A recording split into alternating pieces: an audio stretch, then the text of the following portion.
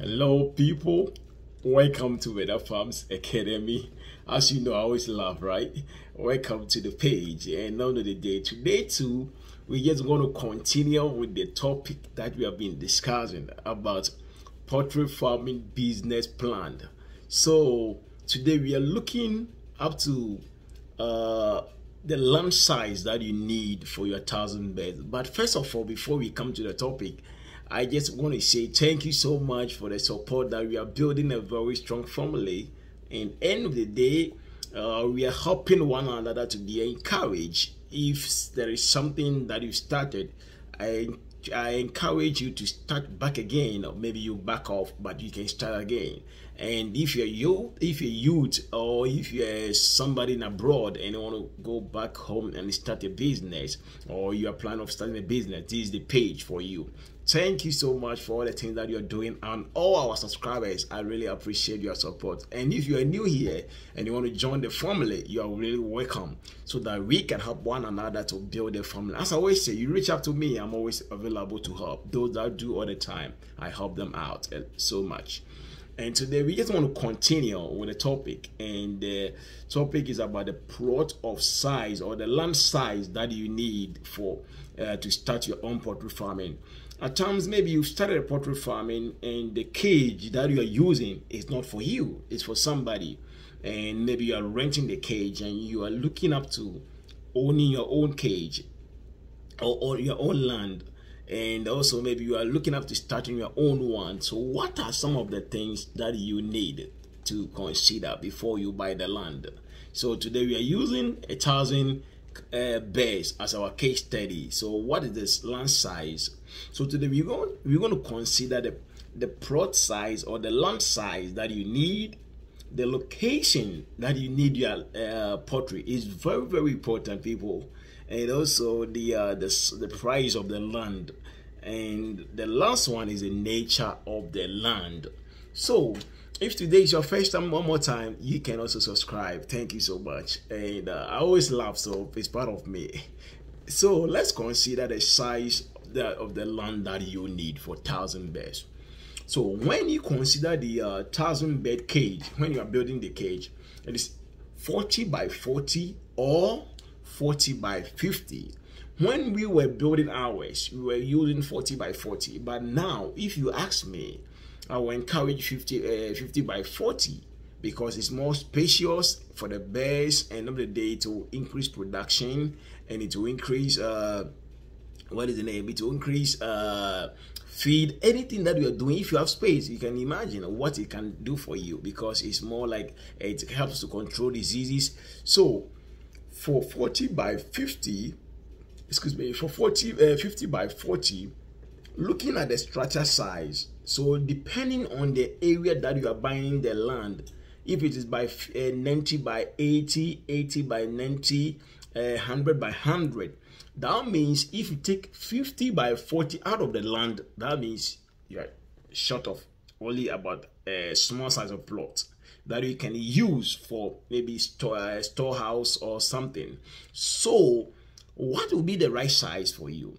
I highly encourage, if this is the beginning that you are going, or you are looking up to owning your own one, I encourage at least 2 plots of land. Because if you use like 40 by 50 or 40 by 40 to build your cage and build your storehouse, you can have another plot of land to work on it. Even if it's for planting maize, doing something different, have enough space so that you can also have that kind of biosecurity to at least cover your cage around. But if we can't, and one plot, that is okay. You don't have to worry too much. So for 1,000, the cage size is 50 by 40. So when it fits on the land, you can have a little bit of land for the storeroom. And the next one that we want to go to is the location. As I've said earlier, the location is very important. And anytime you're going to buy a land for poultry farming, people, don't look to the residential areas. When I mean the residential areas, I'm not talking about big houses, no. I'm talking about where you see the community is developing its way. Don't go there. Because some years, like 5 years, 6 years, they will be catching up to you. And when they catch up, there is going to be a very big what is the name, pressure on you to move it. I have a very good example at our area where somebody bought a land, a very big land, and the community was developing up to that page about 10 years now or 5 years now, and now the 10 is in court because they need the land. The community is pressuring them, and because of the smell of the poultry which is coming on them, they can, so the case is in court. And if you don't have money to just stand against that, you're gonna be in a very difficult situation. So when you are building your cage, you go to aspect of the town where you think the town is not developing its way. So you may have the peace and the environment that will help you to build your cage and start your own poultry farm. So the location is very important. And don't just go buy plots anyhow, anywhere, because then the time you'll be within the middle of the town and everybody will pressuring you. The next video I'll be coming with is light and water, because people think I need water, I need light, let me build in the town. No, I'll come out with the light and the water, which is our next step, and teach you. It's not really something you should be using that to buy land in the town. No. The next one that you should be looking up to the price of the land. If you go to the outskirts of the town, because most people are not residing there, that will cost, that will reduce the price of the land.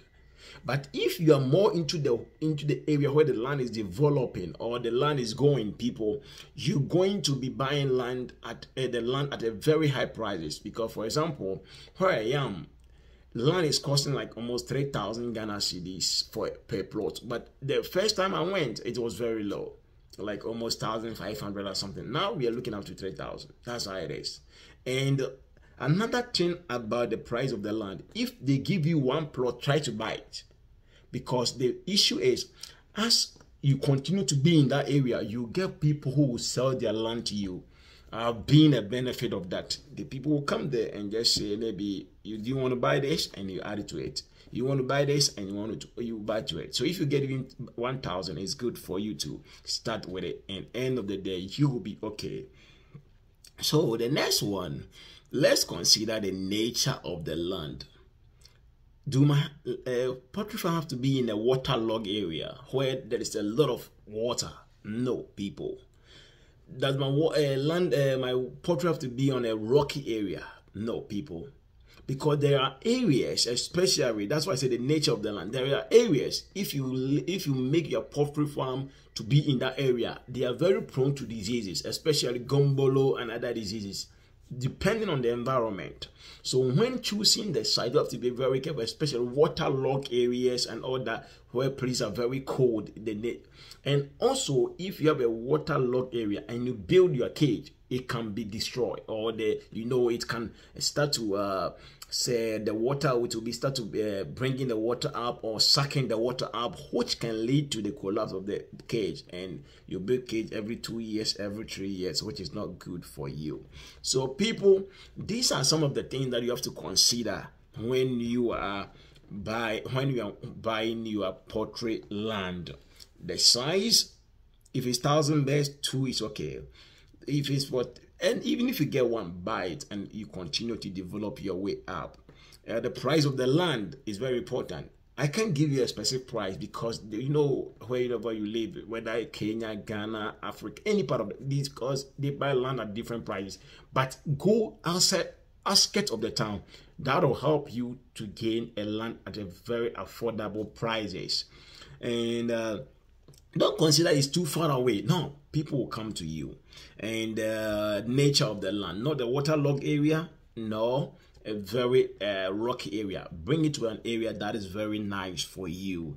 And lastly, as we all said, I'll be coming out with a video with the water and the light, where you need it. So people, welcome back once again. Please subscribe to our page and let's build a very strong family. You can reach out to me and I'm always willing to help you. And my phone number is 360-471-8112. If you need more, just reach out to me. And it's a US number. You can WhatsApp me, but add +1 to it, no matter where you are. Or if you're in the United States, you can try to neglect it. So people, as I said, my name is Kennedy and welcome back one more time. And end of the day, so next time we meet, I say chase your dream and money will follow you. Peace. Shalom.